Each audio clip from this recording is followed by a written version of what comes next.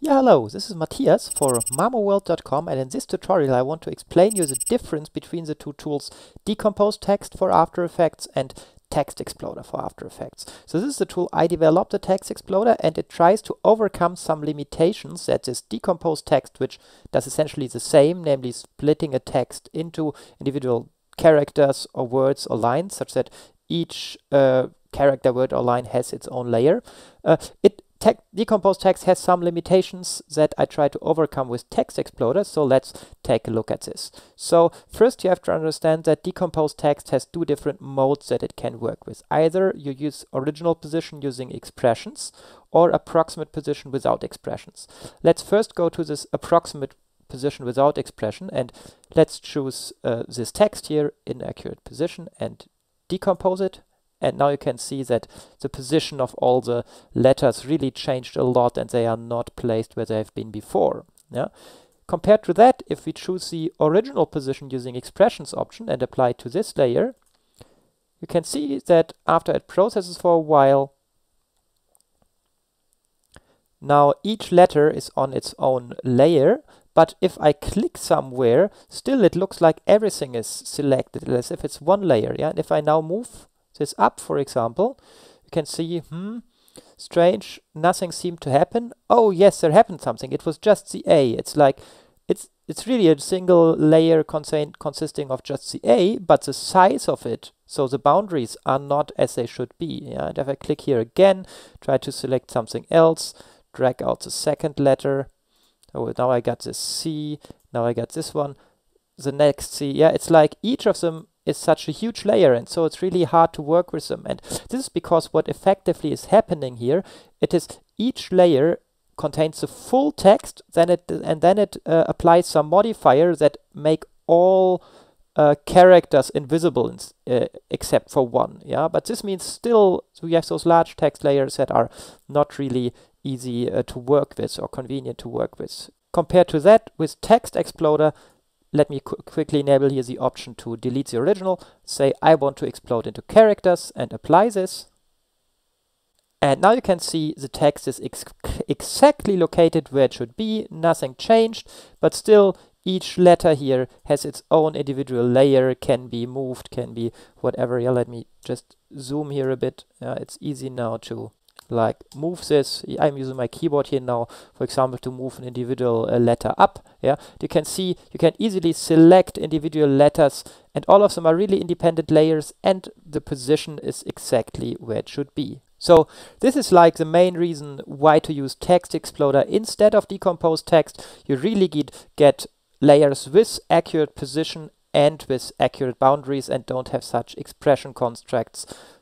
Let's slow the project down and make it somehow cumbersome to work with. On the other hand, TextExploder also has some little drawbacks that sometimes you might still consider to use DecomposeText instead with this expressions variant here. What are these drawbacks? Well, first of all, if you have a text with custom kerning and size, so let's create this. Let's say we adjust the kerning of this text here.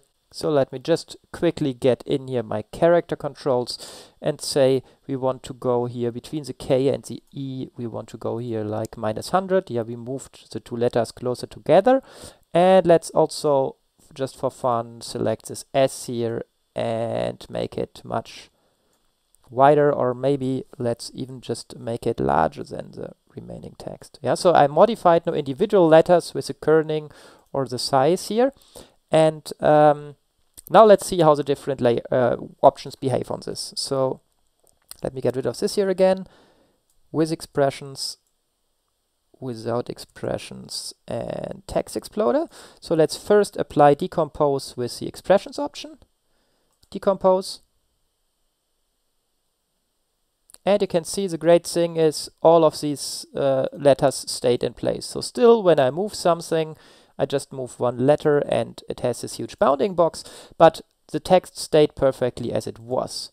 Now with the approximate position, decompose, you can see it's looking really not correct, and the sizes and kerning didn't stay as it should.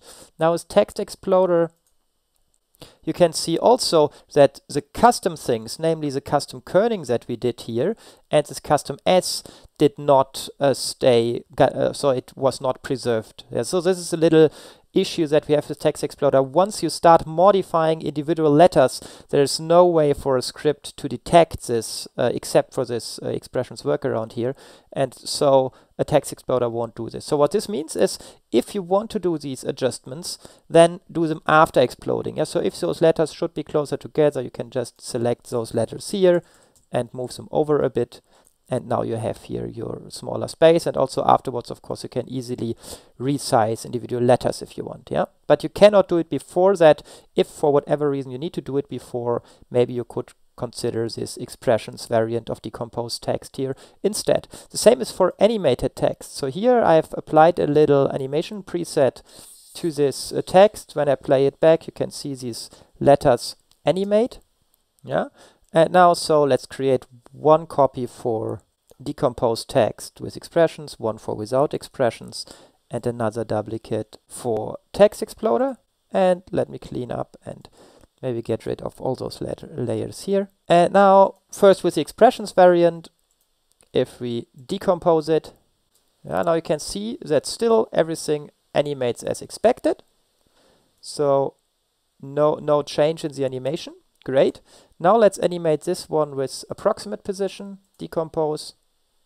Of course, the position again changed. And now if you take a look at the animation, it's also not animating as before, because all letters in this case are animating at the same time. In other words, your custom animations are not preserved. And the same is also now the case for TextExploder. So let's apply this to TextExploder. Is split into characters, apply.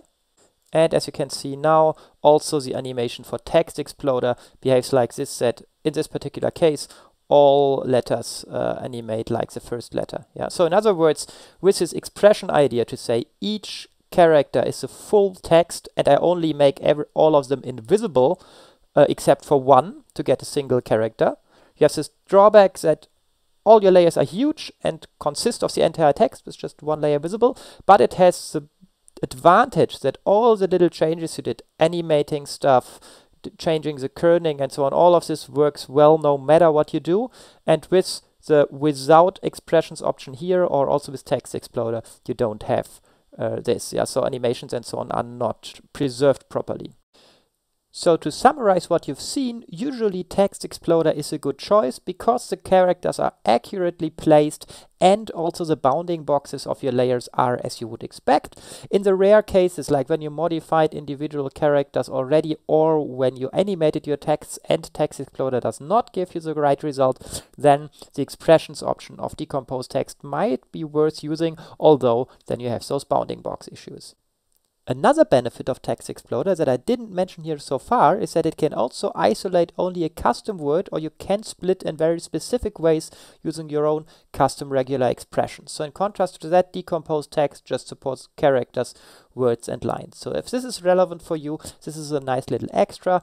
And yeah, I think this is all I can tell you about the difference between decompose text and TextExploder. I hope you now have a good idea which tool is best for what purpose. And yeah, again, this is Matthias for mamoworld.com, and I'm looking forward to see you in the next tutorial.